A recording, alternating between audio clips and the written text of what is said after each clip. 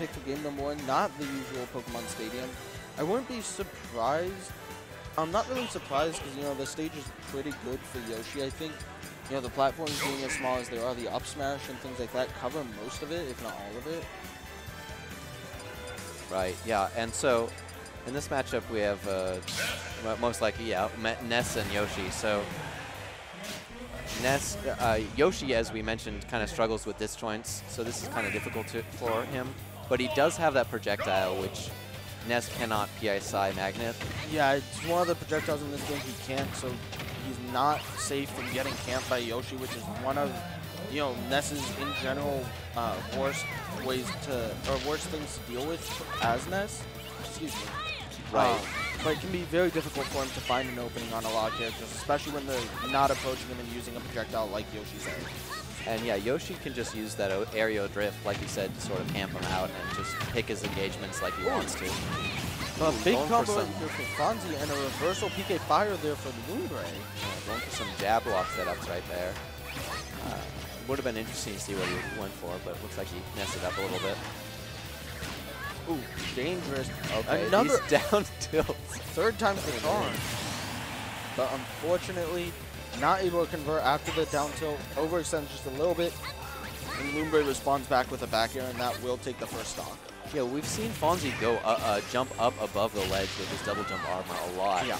And he's been getting punished for it also a lot. I think some of these players are kind of expecting it, so we'll see if he makes an adjustment there. Yeah, I feel like it's pretty common practice for Yoshis to use the double jump armor to take down state. But, you know, if you're ready for it with a strong hitbox like Ness's back air, you can just kind of hit him out of his jump. But a great forward air right there for Fonzie, evening out the stocks here. Yeah, not getting a spike hitbox, but he didn't need it. And aggressive option right there. We would just talk about how Yoshis like to double jump on stage and try and fight the way back to center. Lumbre ready for it with a forward smash and just taking a huge lead right now. You don't have armor when you land, that's for sure. Yeah. As Yoshi. Okay. I like how Fonzie is using these nairs to just kind of stuff out what Lumbre wants to do, but he's going to have to do a lot more to bring this back. Okay, double jab, not expecting the second one. Ooh, and I like the positioning of that photo from Fonzie, but Ness having such a good air dodge gets him out of that situation. Okay, yeah, that up smash, I think it's pretty close to where it's pretty close to where up smash will kill at this point. Yoshi's up smash is very strong. That is true, but in that situation, if you're not 100% sure if they're going to cross you up with the drift or not, I like the use of down smash there just to cover both sides.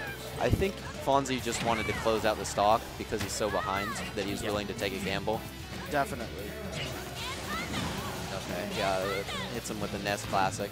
And and his jump is gone. Too high of percent, that will be enough knockback to break the reductive armor, or deductive armor, I think it's called. Yeah. Something like that.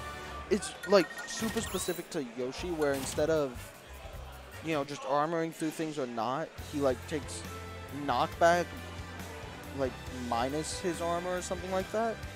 It's like hard to explain, but like it makes sense when you can like see it. It's like crowd canceling in Melee. Kind of, I guess. Well, so that was great knowledge from Lumbre, though. Just knowing that at that percent, that Yoshi's armor would not protect him from the uppy, and it would not knock him up high enough to get a punish, or break the armor, and then Fonzie would have gotten a punish that way. So knowing that matchup knowledge coming clutch from Lumbre, and Lumbre's going to take another stock. He's starting this one on top, just with that gimp. Fonzie just SDing right there, gets ahead of his jump and still pressing a button right there. Yeah, once again, Fonzie having some trouble at the ledge. Yeah, we really haven't seen Fonzie adjusting his combos to account for these PSI magnets. Because so many times we've seen him, go for his standard combos, and Lumbre stalls himself in the air, so he's not able to find the hits that he normally would. And we're not seeing Fonzie really aim higher than when he definitely could be. Ooh, spot dodge is going to be beat out by the up smash. Not going to kill, but that will. Yes. Yeah, Nair very strong. Okay. again, Nair out of shield is a great option for Yoshi.